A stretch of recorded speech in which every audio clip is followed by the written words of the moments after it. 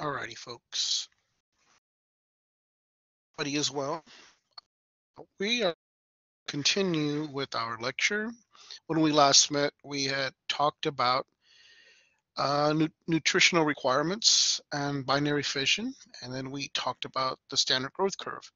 So we're going to continue on with that discussion, and we're going to talk about um, the population formula, and then we're going to talk about ecology and things that can affect growth in a population.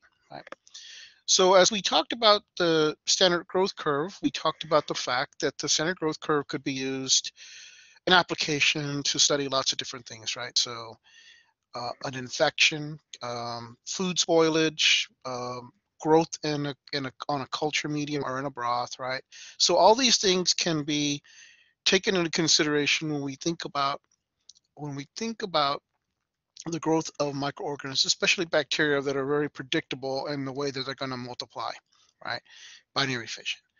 And now it can be applied to a lot of other things too, but with bacteria, because they're so predictable, they're easy to talk about when we talk about populations, right? And so I'm going to introduce you to another application, a population formula, a population equation, if you will, that we can take a look at these things. And that population equation is right over here, right? And so you can see it's NF is equal to NI G, times 2 to the G, and that G should be the superscript, right? So the equation is the final population is equal to the initial population, right? Times 2, and 2 is a constant for binary fission, to the number of generations, right? And so that's the way we can look at this thing, right? And so now you know all the different variables. So I made up a little scenario, right? And so the little scenario is this, right? So here's the population equation we're going to be using. But here's the scenario, right? So we're invited over to Aaron's house to study for an exam. We're supposed to get there at 10 o'clock, but I am an overachiever and arrive at 7 o'clock in the morning. Because I arrive early, Aaron's a little bit grumpy with me because I'm there early, and he puts me to work to make tuna fish sandwich for our lunch on that day. So I'm making the tuna fish sandwiches, but I sneeze, and when I sneeze into that big old container that I'm making tuna fish in, right? And I simply, since nobody's around, I just simply hide the evidence by mixing in whatever came out of my sneeze into the food, right? So I'm a known carrier of Staphylococcus aureus, which is a gram-positive coccus, right?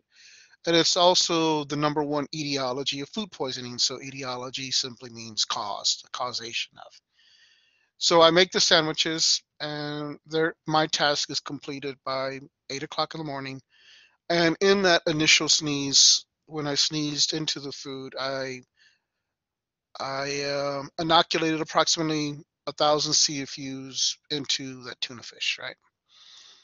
But the amount of sandwiches that I make are just so much that they don't really fit in the refrigerator at Aaron's place. So he puts them in a large container and he stores them at room temperature.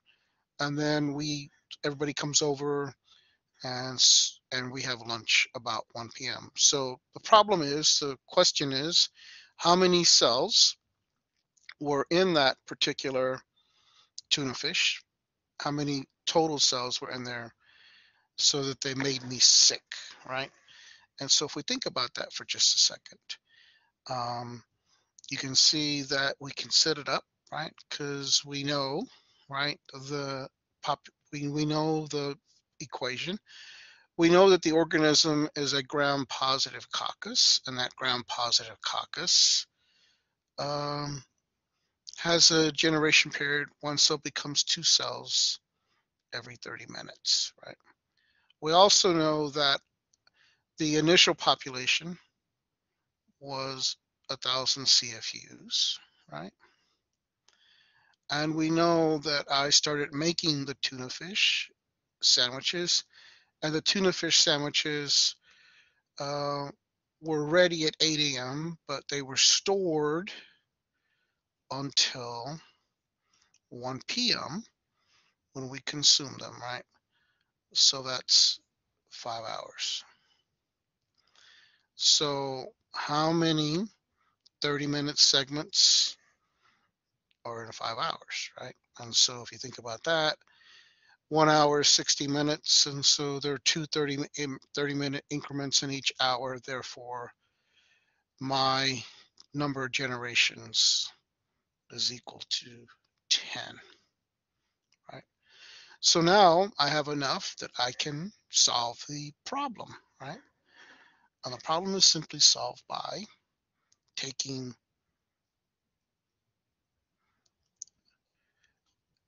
the equation and then putting the numbers into that equation. So here's the equation. So final population is equal to the initial population, which is 1,000 CFUs, right? Times 2 to the number of generations. And the number of generations is 10, right? CFU. So if we think about that, and of course, as I start this lecture, I don't have a calculator with me, but that's okay because we know that every generation, one cell becomes two. So therefore, I can figure out very easily how many cells are going to be there just by simply doubling the population 10 times, right? Because there's a lot of different ways to do science, right? And so if I start with 1,000, right? And from here on out, I'm going to use M Roman numeral for 1,000. So that's going to be 1,000, right? So my first one will be 2,000, right? Then it'll turn to 4,000. Then it'll be 8,000, right? It'll be 16,000, fourth generation, 32,000, fifth generation, 64,000, sixth generation, and then it'll be, let's see, 64 and 64, 128,000, right? 256,000. Let's see, 512,000. And then lastly, it'll be 1,024,000 cells. So that final population is 1,024,000 CFUs. Is what made me, or what made us all ill, right? So that's how you use that equation. Okay, so take a look at that equation, practice a couple of times, and then we can, if you have questions, we can make up another scenario and have a good time trying to figure out what it might be. Okay, so that should be your answer, 1,024,000 CFUs. Okay, all right. So now that I've done that, that's going to be on the exam. There'll be something you'll have to answer with that. I might even make it part of the take home, but we'll figure it out, and you guys will have some kind of equation like that you'll have to figure it out. I can manipulate that particular equation lots of different ways. It's just an algebraic formula, and so it's easy to manipulate. Okay, let me know if you have questions. So as we go on and think about this, then here, of course, is my garden. I told you I'd show you more of my garden. Here's some plants that we're going to plant, although they're inside the house right now. We made a little greenhouse on our back porch because it's pretty cold out there, as you know. But of course, this is during the summer, and you can see this. You can see over here is kind of my we call it the orchard. We have lemons and apples, and we have loquats, and we have some blackberries and dewberries and a bunch of other things out here that we can consume. And then this area here has been converted to a garden. Right? And the reason the backyard works so well is because of our compost, right? So I've got 3 composts going. You can see this one is kind of midway through. This is ready to go. It's even growing things out of it. And this middle one is our 3rd one, and so we're putting in new stuff here. So we turn them over quite frequently, add a little bit of water and a little bit of manure, or whatever kind of manure we can get. There are some people who live in the neighborhood that have rabbits, and they give us some of their manure. We also get horse or cattle, and we can mix it in there. That's all you need, really, because that's where your microbes are going to come from. And so that's pretty cool to think about how that might work. Okay, so here's my composting area here, and it works really well. You can see it grows things even when it's not supposed to be growing. So here's kind of some of these pictures that I showed you all together. I have a very fruitful backyard. Not right now, it's frozen, but hopefully my my fruit trees will survive. Okay. What we want to look at now is really our planet, and you guys may not think about this very often, but the planet is so dynamic, right? It's a combination of consumers that includes us.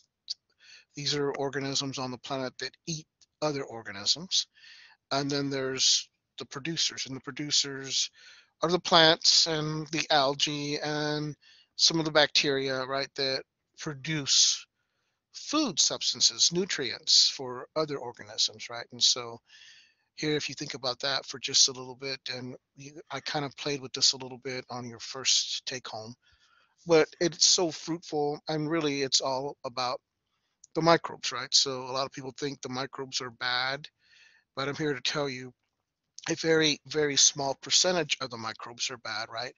Less than 0.1% of all microorganisms are bad. All the other organisms, all the other microorganisms on the planet do something good for the planet.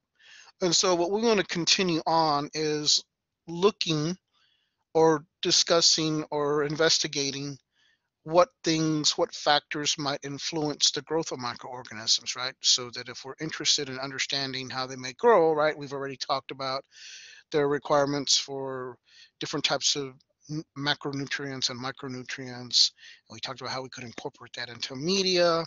We talked about how the population works. We looked at algebraic formula for which we could think about what the total population by colony forming single cells, and now we're going to kind of look at some factors that can affect growth. And those factors are, of course, the oxygen, right, temperature, pH, osmotic pressure. And when we talk about osmotic pressure here, I'm not going to really be talking too much about it, but I will talk about hypertonic environments, because hypertonic environments are what a lot of foods are at. And the reason they're at hypertonic environments are to control the microorganisms, right? And then, of course, nutrient concentration. So for some of you who had me for 1406, you know that we looked at enzymatic reactions and we looked at nutrient concentrations. And so all these things can affect growth or affect things that might be working, because enzymatically, if you knock out whole enzyme systems, then you really stop cellular metabolism, you stop growth. And if the cell doesn't grow, then it just simply dies. The first topic that we want to address is oxygen. And this is easy because we've already talked about this in the lab. So aerobic, facultatively anaerobic, microaerophilic, and then aerotolerant and an anaerobe, right? And so we know what these things are already. So we can just define them real quickly, and I'll just define them real quickly for you, right? So an aerobe is an organism that needs oxygen in order to propagate, right? A microaerophile, again, Phile meaning to love, micro meaning small amount, and aero meaning oxygen. So these are organisms that need a small amount of oxygen to grow. And they typically are going to grow around this area where there is a little dissolved oxygen, but not very much because they just need a small amount of oxygen, right? Facultatively anaerobic organisms, you can see them, they prefer oxygen, but they'll grow throughout the tube. It doesn't really make a difference to them, but they prefer oxygen, right? And aerotolerant, they'll grow throughout the tube. It doesn't make a difference to them, right? With or without oxygen, they don't really have a preference. They're going to grow throughout the tube. And then lastly, you have your anaerobic organisms, and your anaerobic organisms are only going to go towards the bottom of the tube because oxygen is toxic to them. Now we know that, right? Some of these strict anaerobes can use other types of elements or um, molecules as their final electron acceptor. And so it's pretty interesting to think about. Now we're not going to get too far into that particular construct, but just to think about it, it's pretty interesting, right? So if we were to have a little test, you could see that this is an organism only growing at the meniscus, so it's an aerobe, right? This is growing slightly below the meniscus, although it's hard to see because of the angle and the way the image was taken, and about maybe halfway through the tube. And so this is an organism that is a microaerophile. Here you can see the organism mostly growing at the top, right? But then growing throughout the tube, and you can see there's less growth in the rest of the tube. So this is a facultatively anaerobic organism. And then here you can see the organism. This is what happens when it's overgrown, right? So this is an aerobe. I'm sorry, this is an anaerobe, right? No oxygen. And this is what happens when it's overgrown. So it starts to push up, but it's not going to get near that area of the thioglycolate tube where there is oxygen, because remember, oxygen is toxic to an anaerobe. Okay. So there is one other term I want you to know, and I mentioned it a little bit, and that's a capnophile. A capnophile is an organism that prefers higher concentrations of CO2. Likes a little bit of oxygen, but it really prefers CO2, right? The most important pathogen that we're going to study is Streptococcus, right? Now, Streptococcus, it's found a lot of different places, but if if you think about it, its causative agent is strep throat, right? Streptococcus pyogenes. It also is normally found in lots of other places, right? But Streptococcus pyogenes is the most serious of all pathogens. Not only does it uh, uh,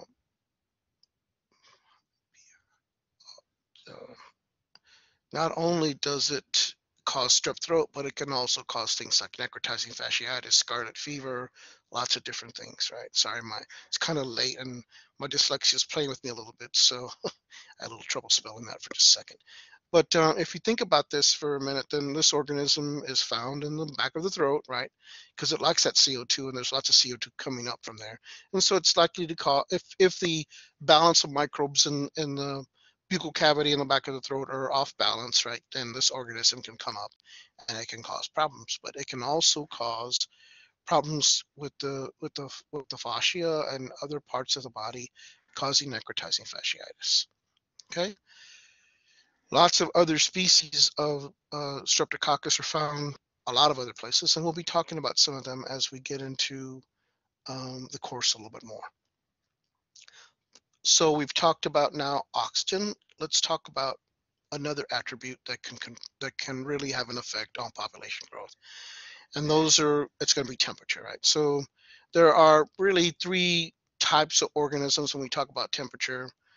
They are the saprophiles that like colder temperature, right? The mesophiles like middle temperatures, and the thermophiles like warmer temperatures, right? So there is a little bit of overlap, and I'll show you that in a little bit. For the scope of this course, I don't need you to know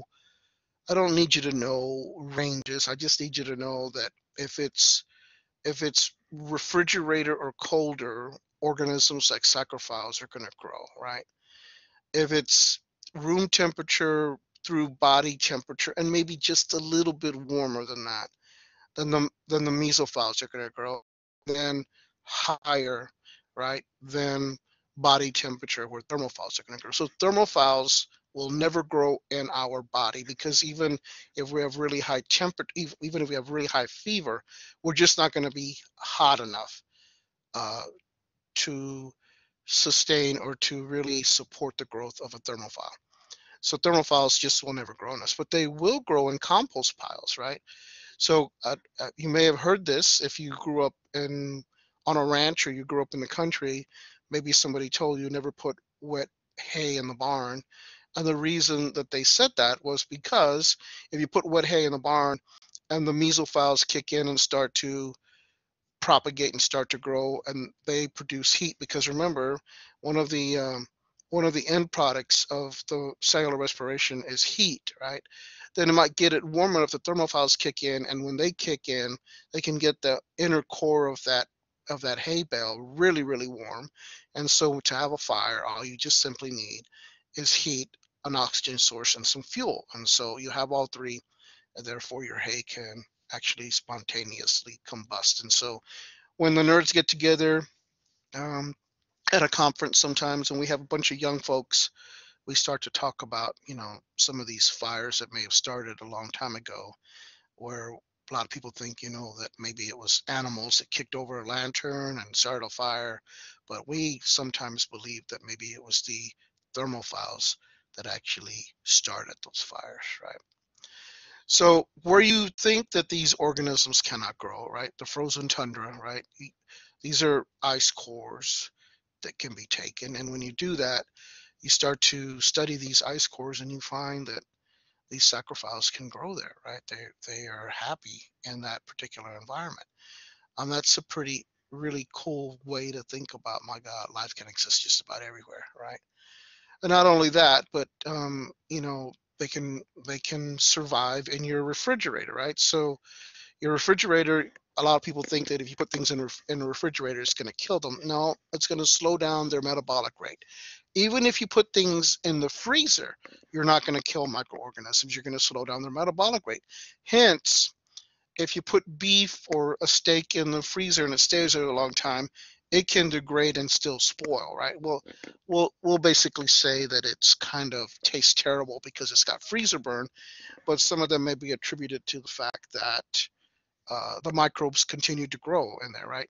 So when I was doing research as a young microbiologist, one of my jobs was to make sure that any of the new strains of of bacteria that we had or whatever, that I would keep those strains in a purified way. And what I would do is I would test them to make sure they were pure, and then I would put them in a glycerol freeze, and I would freeze them at negative 60 degrees Celsius, and they would stay there forever. Anytime we need them, we'd just go in there, take that little tube that I had them stored in, and then just simply take a little bit, put it on media, and we had cultures anytime we wanted them, right? And that was pretty cool. Nowadays, even ACC, we just simply buy lyophilized cultures, freeze-dried cultures, and then we rehydrate them, and they're ready to go. Right? You can buy lyophilized cultures or freeze-dried cultures at the grocery store. You can find these little caplets or capsules that have microorganisms in them that would be, uh, you know, good for the intestinal tract, right? And so you can take them when they get into the intestinal tract, the capsule breaks apart, and then all the microbes are in the small intestines, and they keep your small intestines actively healthy, right? And there's lots of research that says when that happens, that that your body works optimally, and you have less problems with IBS and depression and all kinds of different things, right? And so it's really interesting to think about. Mesophile, like middle temperatures, that's what meso means, phile meaning loves, middle temperatures. And these are organisms that are going to grow best around 20 to 40 degrees Celsius. Now there is some crossover, and I will show you that. But again, remember, I just want you to know that if they grow at refrigerator colder, they're going to be a psychrophile. At room temperature or body temperature, mesophiles, and then warmer, a lot warmer in some cases, than body temperature. They're going to be thermophiles, right? So these are really interesting to us because this is the area where most of the human pathogens really like to grow, right? Between 30 and 40 degrees Celsius. Now, not all of them, but almost a big a big percentage of all of the human pathogens will grow in these mesophilic conditions, right? Hence, if we were to take a look at one of the pathogens, this is Staphylococcus aureus, you can see that optimally they would grow best at about 35 to 37, right? So you can see this is about 35, but about 37 is body temperature, right? So even if you put them at 22 degrees Celsius room temperature, they'll grow, but they're not going to be as happy. As you get it warmer, right? 30 degrees Celsius, a little bit warmer um, than room temperature, right? They're going to grow.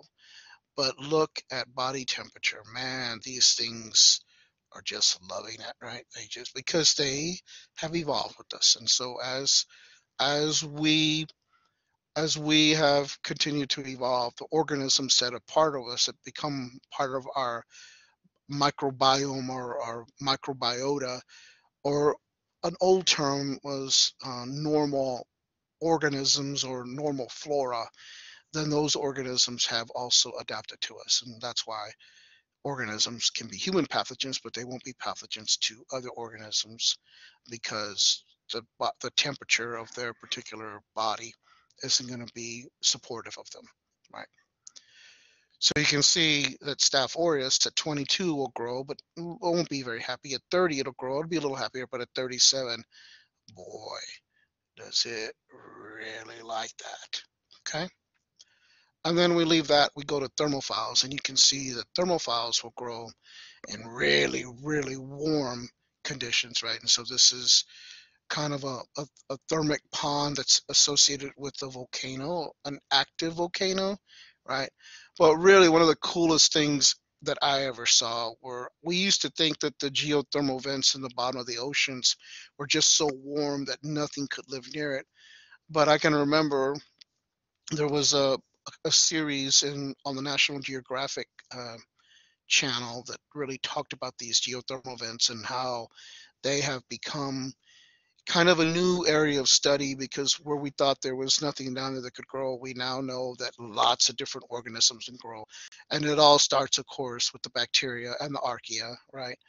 And so the archaea grow down there, the bacteria grow down there, and they provide really the foundation for the food web, right? And so other copepods and other small protozoans will consume the bacteria, and other small crustaceans will consume those things, and then smaller fish are going to eat the smaller crustaceans, and it just goes up from there. So eventually you have these larger predators down there at the depths of the ocean, where there's still a lot of things unknown there. If you can remember back when the great tsunami hit the Pacific Rim, there were over 1,000 different organisms that washed ashore that we had never seen before. They came from the depths of the ocean, right? And so lots of people are studying those now, and so it's pretty it's pretty interesting to think that that's something we don't know very much about still, the oceans, yet we are overfishing them and putting great pressure on them, right? I saw another Discovery Channel episode where the area around some of the around Cuba, some of the reefs there are just so pristine because they're not overfished. They don't have all this stress on them, and so there's so much wildlife in those areas, right? And so I just hope that we can see the importance of having areas like that in the world where we can protect them and allow them to continue to thrive, right? And so it's pretty cool, for at least for me, to think about. So there is some overlap of these different organisms, right? You can see, and I'm not really interested in you guys looking at this overlap, but I just want you to know, remember that saprophytes are going to grow in the refrigerator, right? And colder than that. Mesophiles will grow room temperature through body temperature, and maybe a little bit more than that. But the thermophiles are just simply going to grow outside of the range of where the human body, and so we're never going to have a thermophile grow in our body because we just don't get hot enough, right? And so that's the real thing to understand. Okay. pH is an important thing to understand, right? Because we can control microorganisms because we just simply know that they have a very narrow pH range to grow in, right? So if we think about this for a minute, right? Um, so those things that are low pH, right, less than 7, um, are considered acidic because they have higher concentration of hydrogen, right? And then those things that are above 7, right, are considered alkaline or basic because they have a lower concentration of hydrogen, but really higher concentration of hydroxyl, right? So bacteria, they grow optimally between a pH of 6 and 8, right? So they're not going to grow in orange juice. They're not going to grow in coffee. They're not going to grow in Coca-Cola. Those are just too acidic for them. If you've ever thought about these organisms growing in those things, you've never seen one. And if you don't believe me, take a can of Coke, spit in it, put it over a side, and just watch it for a little while. The bacteria will not grow, and it's too acidic, right? But the yeast will, right? Because there's a lot of sugar in Coca-Cola, and it's acidic, and the yeast love it because yeast and molds grow better at lower pHs, right? So that's really an interesting thing to think about how that might work, right? So um, we know that our colleague Devin likes to work with fungi, and she can tell you about the pHs that they prefer, right? And so fungi as a whole are going to prefer more acidic pHs. That's why bacteria will never grow on your orange, right? But sometime when you buy oranges and stick them into your crisper, and then you forget about them, and you might say, "Oh, I really want an orange," and you go to get one, and of course it's all covered with all this green mold on it. That's because the fungi like acidic conditions. Now, there are some organisms that cannot handle anything outside of the normal range, right? So here is an alga, right? Euglena mutabilis, and it is an acidophile. It likes acidic conditions. It like pHs between 0 and 1. That's really acidic. So if you take that and you put that in any other pH, even a pH of 3, they're going to die very quickly. They cannot handle that. So one of the most interesting things that I always tried to teach my folks when I was in pharmaceuticals is one of the easiest ways to control microorganisms is to understand their pH range and then keep the environment at either a slightly lower or a slightly higher pH range than what they could handle. And you wouldn't have very much growth, right? And you could do that at home too, right? So there's this idea, this what we call alternation of sanitizer, alternation of cleaning agents, and what you could do one week is use a 10% bleach solution, right? And that's an alkaline solution, right? And then the next week, acidify the bleach, and you just simply take that bleach solution. It has to be freshly made, but take that bleach solution and add about half a cup of vinegar to it, right? Now you've acidified the bleach and the organisms can't handle the change in pH. So just doing that at home, you could really control whatever might be growing on your countertops or your cutting boards or whatever, right? Just so you know, I'm not a proponent for using wooden cutting boards because they have too many little pores in them unless that they're sealed completely, but plastic is better or some type of tile is better because they're a flat surface and the bacteria can't hide in those different pores and create niches. Okay? All right. So, osmotic pressure. And so, really, we're looking not so much at a hypotonic environment, although that would work, but that's really hard to get in food or in the body, right? In foods, we can get a hypertonic environment, and when we have that hypertonic environment, then if we have a cell, then the cells are just simply going to lose water to the environment because there's more solute in the environment, and they won't be able to grow. There are some organisms like Staphylococcus aureus that we consider a halophile. So Staphylococcus aureus is a halophile. That's a beautiful word. Halophile means that it can tolerate high salt concentrations, and so Staphylococcus aureus can tolerate salt up to about 10%, right? Therefore, even when you think you might have um, control the types of organisms that might grow on your food, if you are trying to protect that food from Staph aureus, then you got to have your salt up to 10%. Now, we don't really do that because that'd be too salty for us, but we could take a, a 2% salt solution or brine. Brine is a salt solution, and you can buy all kinds of different foods in brine. But if you increase it, then you're really going to affect the gram-negative organisms like E. coli and Salmonella and Shigella and a bunch of other organisms like that. And so we'll do that to try to cut down on those organisms that can cause diarrheal diseases, and not so much with Staph aureus, because Staph aureus is a halophile and you can't really stop it, right? It's if it's going to be there, and it's typically going to be there because the food stuff got contaminated from somebody who's a carrier like me or somebody else, right? And so it's really interesting to think about how that works, right? And so there've been lots of cases where, like for Thanksgiving one year, um, the governor of Texas had a big banquet and they had a lot of food left over, and they gave that to one of the food banks, and then there was an outbreak of staphylococcal food poisoning, right? So that happens. But it's interesting to think about that. If I was to ask the question, which holiday has the highest incidence of staphylococcal food poisoning, most people would think Thanksgiving or Christmas, but that's not the case. It is the 4th of July. And that's because a lot of people will make potato salad or something like that, and they will have contaminated it with Staph aureus. And then they take the potato salad to a picnic with a bunch of people, and they leave the potato salad at ambient conditions, which is really warm, and Staph aureus goes crazy, produces toxins, and then you eat the food and you come down with staphylococcal food poisoning, right?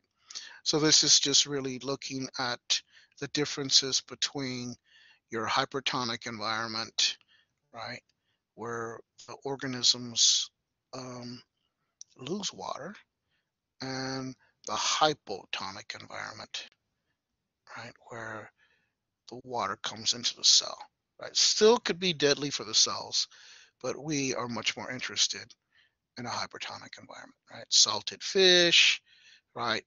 Even honey, sweetened condensed milk, they're not going to have, because of the sugar. So you can have a hypertonic environment with sugar also, right? So just think about all the sugar in cereal that you buy, like Fruit Loops or whatever. Those are all controlling organisms because of they have a hypertonic environment. It's not just salts; it can be sugars also. Honey is really great for controlling infections. If you're out and about in the wilderness and you somehow or another have a wound that you have, and you don't have anything to treat it with, but you find a honeycomb with bees in it. um, get a little bit of that honey and put it on your wound, and at least you have a fighting chance of not letting infection get into that wound, right? So that's a really great way to think about that. uh, Ancient people have used honey for a long time to fight infection, right? And there's medicinal honey now that can be sold if we have problems with bacteria that are resistant to antibiotics. A lot of organisms, a lot of places may use, especially if they don't have a lot of money, they will use honey to try to stop them. There's been all kinds of movies and things like that have shown people using honey to do those kinds of things. So we can use that. We understand what they need for to grow, and we understand what can limit their growth, what factors can affect their growth, right? The one thing that I'm not going to talk about is concentration of nutrients, but I think you'll understand that um, the the more nutrients are in an environment, the more growth you're going to have to a certain point. Because if you have so many nutrients, a lot of sugar, then you're going to cause that hypertonic environment, and the organisms will not grow. Okay. So as we begin to get close to closing out today's lecture, I want to talk about the ecology and how organisms, because almost all organisms are in some type of relationship with another organism, right? And a lot of these shared relationships are called symbiotic or symbioses, and they really all kind of involve the interaction or the nutritional interactions, right? So they're sharing nutrients somehow or another. And I made reference to that on your first take-home exam, right? Where we had this, we had these organisms kind of growing around the roots. You had a filamentous mold and this organism, a bacterium, right, were growing, and they were actually sharing those nutrients that were associated with the root tips, right? But also fixing nitrogen and fixing carbon to those roots so they could live. So they were, those three organisms were all in a relationship that involved nutrients, right? Here we have a pond, and the pond you can see is being heated up. There's a water valve that's spewing steam into it. So that pond is really warm and you have lots of nutrients in there, so the microbes are just going crazy, right? You have bacteria and algae and all kinds of other organisms growing in this particular pond because of the sharing of nutrients, right? So symbiosis is a term that we use to explain the relationship between organisms, right?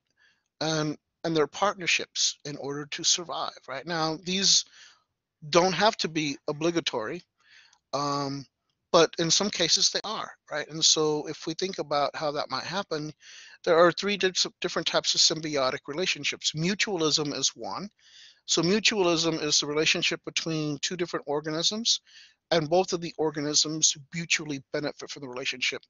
So these up here are lichens, and lichens are the relationship between the latest paper that I read are three different lichens, three different fungi and an alga, right? The algae produces glucose from photosynthesis, but the three different species of fungi protect the algae and each other from these particular things being damaged. It's going to be interesting to see how the lichens fare. I have lots of lichens in my backyard. I'm interested to see how they're going to fare these almost 7 days of really a hard freeze, right? So I'm really interested to see how they survive because I didn't try to protect them at all. I did try to protect my fruit trees and other things, but not the lichens. There are just too many of them, right? So we'll see how they go. But this is a mutualistic relationship between fungi and an alga. The alga produces the sugar, glucose, and the fungi protect the algae, right? And so you have this mutualistic relationship. We also have mutualism between the pollinators and a lot of species of plants, right? Where the pollinators will come in there, they'll take up the substrate that they can use to build their honeycombs and honey. While there, they pick up the pollen and then they can pollinate other plants as they go around and visit all these different plants, right? I'm a little bit worried about the bee population. So when I first moved in to my place out here in Oak Hill, the springs and summers were just filled with bee activity, right? There are hundreds of bees all over the place in my backyard. I haven't seen very many in the last 2 years, so I'm a little bit worried about them, right? But so we do have a couple of people in the neighborhood who have active beehives, and so hopefully they've survived the freezing temperatures, and then we'll see some of that activity as we get close to spring. Right? Another type of symbiotic relationship is called commensalism, and commensalism is the relationship between two organisms where one of the organism benefits, but the other one is neither harmed nor benefited. And so here you have a whale, and on the whale, I don't know if you can notice them, but there's some barnacle growing here. The barnacle have a place to hang out and live. They can propagate there, but it doesn't bother the whale, and the whale doesn't really care, right? So the barnacle, those organisms that are growing on the whale themselves, are have a place. They are benefiting, but the whale isn't really benefiting. Here's shark, and the shark. there are these remora that kind of hang out with the shark, right? So now some people will say this is mutualistic. I still think it's commensalistic. So here you have a shark, and when it takes a meal, right, there's a lot of scraps of nutrients, pieces of fish or whatever in the water column. And these fish, when the shark's about to attack, these fish scatter so they don't get confused with lunch, and then they come back and they'll take all whatever's left over. So just by hanging on with the shark, they are benefiting from that relationship where they're taking the scraps of water. Some of them have been known to get in around the gills and around the teeth, and the shark doesn't really bother them, and they really kind of floss the teeth, if you will, right? And so it's pretty cool to think about. But to me, this is still a commensalistic relationship. The remora, are the fish are benefiting from the relationship, but the shark really isn't benefiting from them hanging out. They're just hanging out, right? Here is the last example. This is a bromeliad, right? And we have bromeliads here in Texas. They're called ball moss. So they're growing on the trees themselves. They're epiphytes, right? And the epiphytes are growing on the surface of the trees, but they're not really taking nutrients from the tree, right? So they're not really hurting the trees. Now, sometimes they can get so many on a branch that they can kind of shadow the leaves, and then therefore the leaves don't benefit and that particular branch dies. So in that case, they could have a negative impact on the tree, but mostly they're just kind of growing there. They're not really affecting anything. A cousin to these things, these bromeliads, are pineapples, right? And so it's pretty interesting to think about how a pineapple can do that. There is a parasitic plant that grows on the trees, mostly on things like the Arizona ashes, and those are mistletoe. Right now, mistletoe does attach to the trees, and so mistletoe really is a parasite. So the last type of symbiotic relationship is a parasite. And a parasite itself is an organism, of course, is a symbiotic relationship between two organisms. One of them benefits the relationship, but at the expense of the other, right? So here you have a roundworm, right? And the roundworms can get into the intestinal tract and other parts of the body. They can take nutrients, but they harm the host, right? You or me or dog or whatever, right? Heartworms.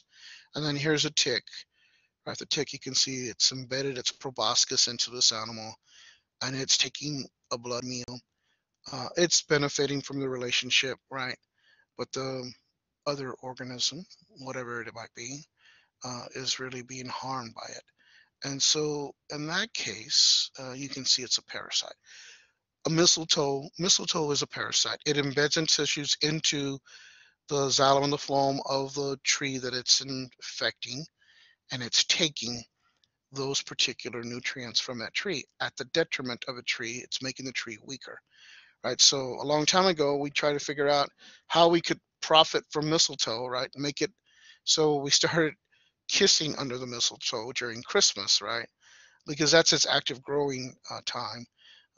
But of course, it just wasn't a big hit, and so nobody wants to pay for mistletoe because you can go outside and just get it almost anywhere, right? There was so if you have any questions about mutualism, commensalism, or parasitism, please let me know. There was another term here that I forgot to mention, which is satellitism. And satellitism is when you have an organism growing someplace and one of its end products of metabolic is needed by another organism, right? So it produces this nutrition or protective factors for these other organisms, right? And so in that case, that's a type of commensalism, right? Because that organism is benefiting from another organism making an end product of its metabolic pathway. And we can talk about this more if you want to. Um, just let me know. Okay.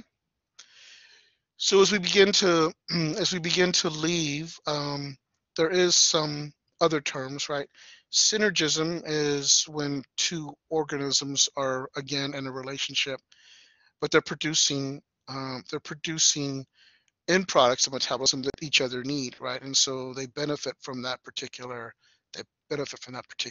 relationship. I don't like to use synergism with both biological mechanisms. I would much rather use it to talk about the effect of drugs and how drugs might work synergistically together. And we'll take a look at some of those when we talk about control of microorganisms with things like antibiotics, right? And then antagonism is another. Antagonism is when you have an organism growing and it's producing a molecule that's not allowing other organisms to get near it. So here you have a plate, and on this plate you can see that there's mold growing um, all over the plate, right? But you can also see that there's a bacillus growing in the middle of the plate, and the mold is not growing anywhere near that bacillus. And that's because that bacillus is producing an antifungal, right? And that particular antifungal is called amphotericin B, right? Amphotericin B is a pretty strong antifungal. Amphotericin B, the B stands for bacillus because the genus Bacillus produces the antifungal amphotericin, right? So the B in amphotericin B um, stands for bacillus, right? And so you can see this is antagonism because that that bacterium in the middle, this guy, is producing an antifungal and the fungi are not growing around it. Now, in our bodies, on our bodies and in our bodies, we also have a lot of antagonism because there's lots of organisms growing in there, and those organisms are really competing for space and nutrients, right? And so if we think about them, that's a really great thing to think about. The normal microbiota of the body, right, is antagonistic to any other organisms that are not adapted to our bodies. So let's say a salmonella or shigella or listeria, you'd eat it with your food. A lot of times they don't really start to cause problems with this because if you have a normal healthy population in the intestinal tract of all these other organisms that are in there, they just simply can outcompete for space and nutrients to those potentially invading pathogens that can make us sick. And so in that case, um, we're protected by the normal organisms that are our intestinal tract because there are billions and billions of organisms in our intestinal tract. So just think about the fact that when you produce feces, about 65% of that feces by dry weight is microbial by nature, right? And that's pretty interesting to think about. So, um, we will, next time we meet, we will be talking about the control of microorganisms, right? So I've talked a little bit today. I've talked a little bit about the population formula and how to use it. Talked about factors that can affect growth, right? We had a little discussion about that. Then we started to talk about the different types of symbiotic relationships, mostly mutualism, commensalism, and parasitism. But then also in there, we talked about satellitism, and we talked about synergism and antagonism. Be sure you know those terms. And then we talked about how um, antagonistically, right, some of the microbes can inhibit other organisms from growing near them. And then we're going to leave today with the discussion we just had on the normal microbiota of our bodies, especially of our intestinal tract. But you could say on the skin, right? And the reason that we have so few infections of our intestinal tract is because the normal inhabitants of our intestinal tract keep us healthy and outcompete for space and nutrients for those potential pathogens that are coming into our body and potentially could make us sick. So I want you to think about the fact that only less than 0.1% of all microorganisms out there are bad for us, right? Almost all of them are good for us, right? And so I've given you some examples of how they're good. And we're going to continue to look at these, right? Just every time you think about stuff growing in your backyard or wherever they're growing, know that those things are growing because the microbes are actively involved in the mitigation of nutrients, right? And so with that, I am I have finished this particular lecture on um, the second part of nutrition and growth, which is really centered around using the population equation and then factors that can affect growth, and then ecology and symbiotic relationships, right? Please let me know if you have any questions. We are done for today. Provi out. Take care. Bye bye.